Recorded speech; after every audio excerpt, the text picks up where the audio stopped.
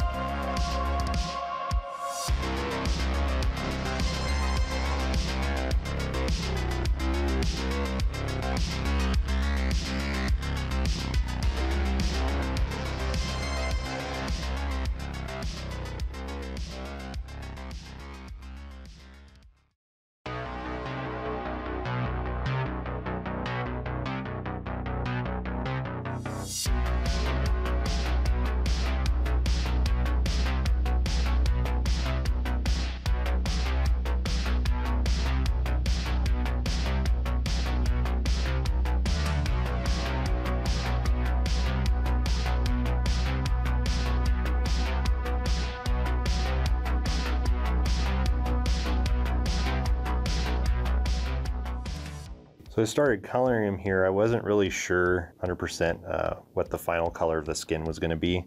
There's different pictures. Some of them show their skin as being more gray, and then there's other ones that show their skin as being very pale pink. But in the end, I think I went with somewhere in between just to make the colors work a little bit better together.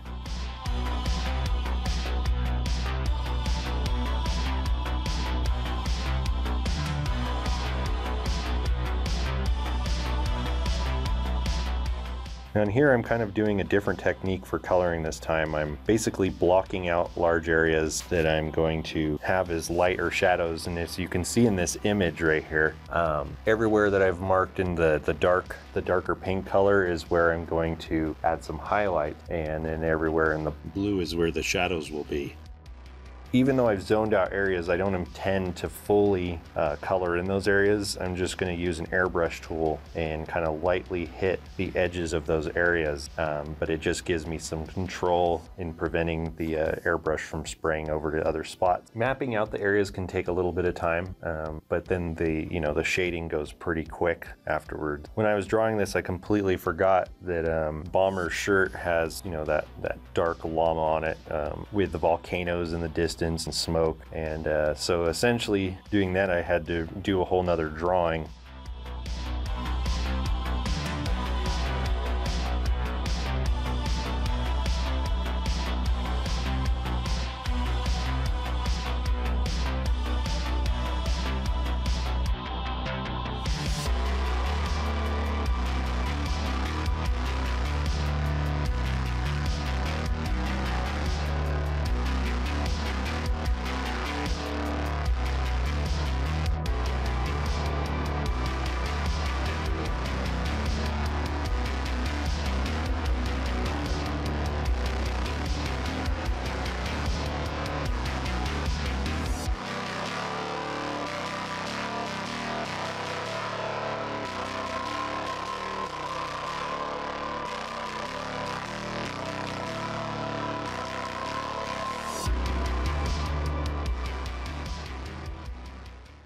And here is the final version. What do you think? I added a little web into Arachne's hand because the original pose I used, the person just kind of had their hand sitting there, and I wanted to actually have it doing something. So it's kind of like she's just spinning web around the outside of the environment, almost like she does it without thinking as she's having a good time with her friends.